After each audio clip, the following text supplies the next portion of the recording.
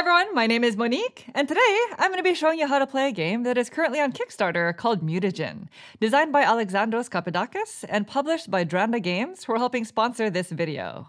In Mutagen, the discovery of a powerful element known as the Great Shard revolutionized biogenetic modifications. And over the course of 4 rounds, players must strategically harness various elements to score points and prove themselves worthy of becoming the next keeper of the Great Shard. This is a customizable worker placement game for 1 to 4 players that is set in a 1920s biopunk universe. And so today, I'm going to be showing you how to play it. But for more information regarding the game, I've included a link to their Kickstarter campaign in the description below. Last but not least, if you enjoy content like this and would like to see more in the future, please consider subscribing. And with that, we are ready to begin. So if you'd please direct your attention to the center of the table, welcome to the biopunk world of Mutagen, where the Industrial Revolution is alive and well, and there are floating cities thanks to the Great Shard, which is of course a powerful element that can cause people to mutate, amongst other things. And so in this game, players are competing to become the next keeper of the shard by sending out their crew of workers to 6 different locations in order to collect elements and use them to upgrade their ships, deliver them to the sacred tree, increase your reputation and progress, and of course, mutating your workers. Now, each player will have their own player board, which represents their airship. And so as you can see, I only have 1 player set up today. In addition, players will also have a crew of 4 different workers. We have your robot, a thug, a spy, and an engineer. Over the course of the game, 3 out of the 4 of these workers will be able to mutate, customizing them as well as their actions. And they'll also be able to take actions that are specific to their worker type when you send them out to the various locations. And so the game is played over the course of 4 rounds, and each round consists of 3 phases, starting with selecting mutations. At the start of each round, players are going to lay out a certain number of cards, mutation cards, equal to the number of players plus 1, which means in a 2-player game, we're going to lay out 3 of these mutation cards. Then, in reverse turn order, so starting with the player seated to the right of the first player, on your turn, you'll choose one of the available mutations and place it on an available slot on your player board. So as an example, if I were to choose this mutation, I could assign it to my thug. And now this specific worker will have a mutation action that allows me to collect 3 shards each time I send them out to a location. And there are a wide variety of mutation cards in the deck, so I'll be discussing them a little bit more later. And once all players have drafted a mutation card, then the one left over gets discarded into the discard pile, and players move into the next phase, where starting with the first player and going clockwise, players will be taking turns placing 1 worker each in one of the 6 different locations on the board and resolving actions until all workers have been placed. Now, the board is home to 6 different locations, and each location has a certain number of worker placement spots equal to the number of players, which means in a 2-player game, only the top 2 spaces of each location are available. And you'll place your worker in the topmost available space of the location that you'd like to visit. And so as an example, if it were my turn and I wanted to send out my thug because they have a mutation, I would send them to the topmost available spot of the location I'd like to visit. Then there are 3 different types of actions that you can take in any order of your choosing. There's the location action.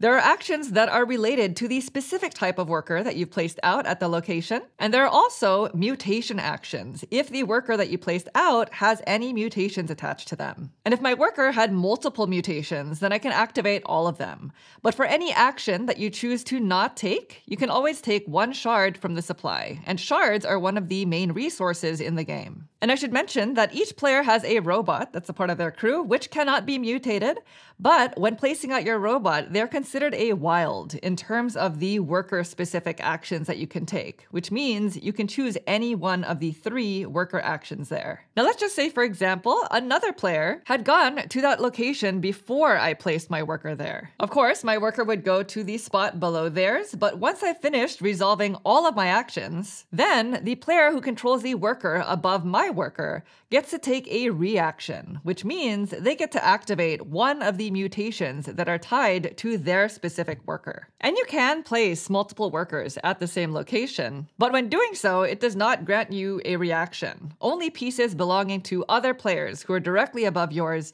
gains a reaction. But that is essentially how the worker placement mechanic works in this game, and again, you can choose the order in which you place out your 4 workers. So then, starting with the location actions, one of the main things that you're going to be doing in this game is collecting various elements in order to install them on your airships to score points at the end of each round, deliver them to the sacred tree, or turn them in order to go up on the different element tracks. Now in this game, there are 4 different types of elements, and they are each represented on these element tracks. We have crystal, gas, liquid, and ore. And each element also comes in 4 different colors: blue, green, pink, and yellow. And so placing a worker in any of these 3 locations will gain you an element token at that specific location. Now, in gaining an element, you can choose to either place it in your storage in order to save it for later if you'd like to deliver it to the sacred tree, for example, or you can install it in your ship, and any elements that are installed are placed there for the rest of the game typically. Now, at the start of the game, each player has 2 available spaces for installing elements,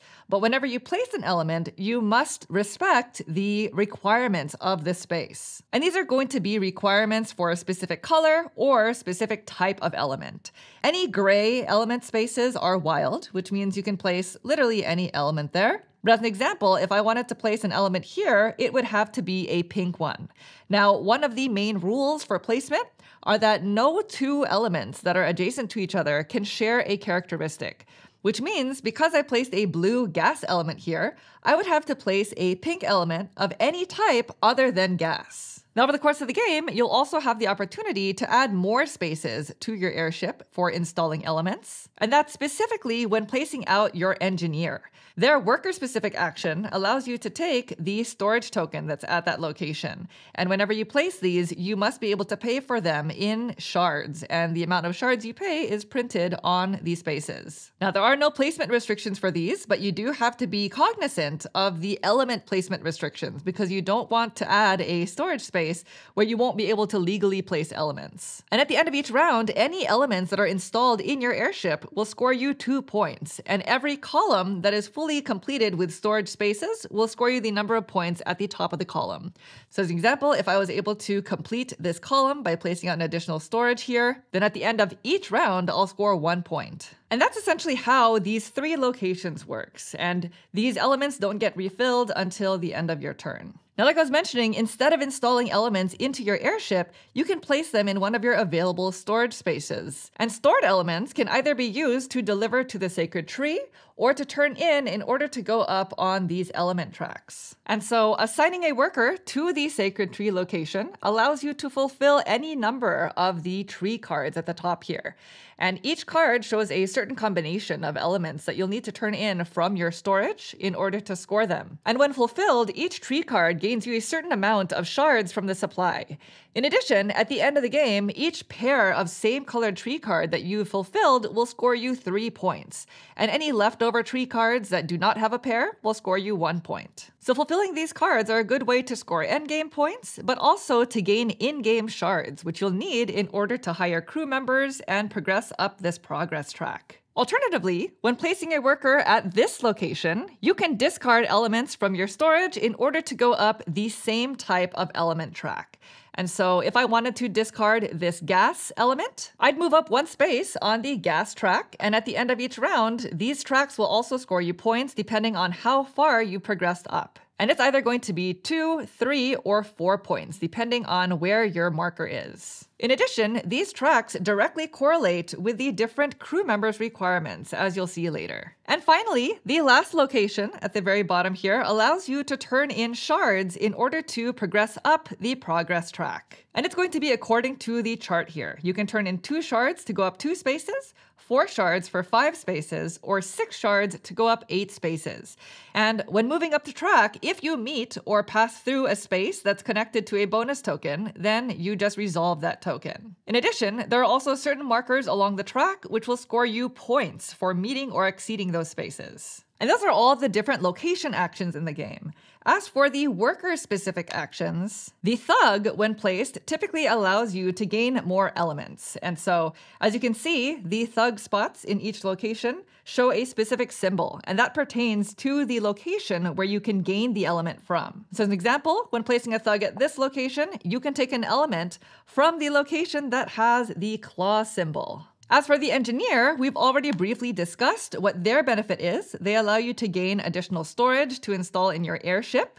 But at other locations, such as down here, their worker-specific action gains you 2 shards. And at these 2 locations, when placing out your engineer, you'll choose one of the 4 element colors, and each of those elements that you discarded in order to take the location action, you actually get to keep and install in your airship. As for the spy allows you to hire crew members, and these crew members will earn you points in the game depending on how far you've progressed along the tracks that they care about. But in order to hire a crew member, you have to pay a certain amount of shards at the top left-hand corner of the card. And so in this example, if I were to hire this crew member, I would pay 2 shards. And at the end of the game, I'll score either 1, 4, or 6 points, depending on how far up I've progressed along the gas element track. Some crew members, such as this one, will score you a set number of points for being the furthest along on that specific track.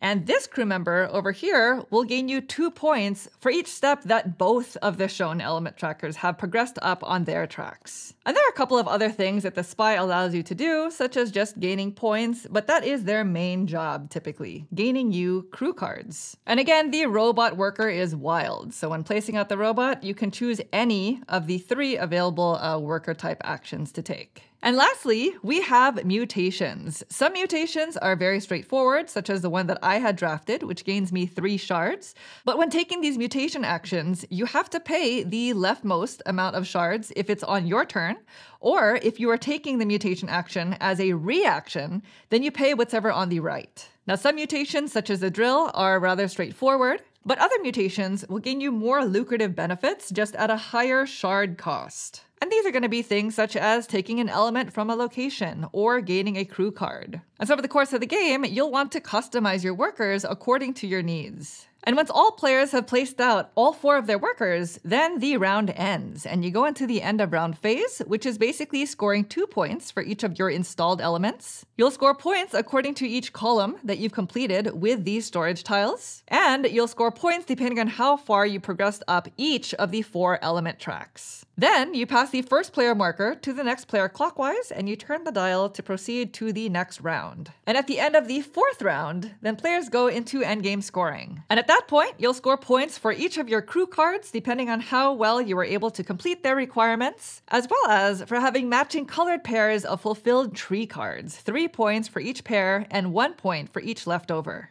And at that point, whoever has the most points wins and becomes the new keeper of the Great Shard. And that's essentially how you play Mutagen. Now again, this game is currently on Kickstarter, so for more information regarding the game, I've included a link to their campaign in the description below. Otherwise, if you have any questions about anything that you saw here today, please feel free to leave me a comment down below, and I'll try to get back to you as soon as possible. Thank you all so much for watching the video. I really hope it was helpful. If you enjoy content like this and would like to see more in the future, please consider subscribing. Thank you. Bye.